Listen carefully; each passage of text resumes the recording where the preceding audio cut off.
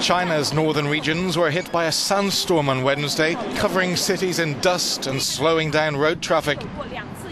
Beijing's skyline turned orange in the afternoon because of the sandy weather, with many pedestrians wearing masks to protect themselves from the dust.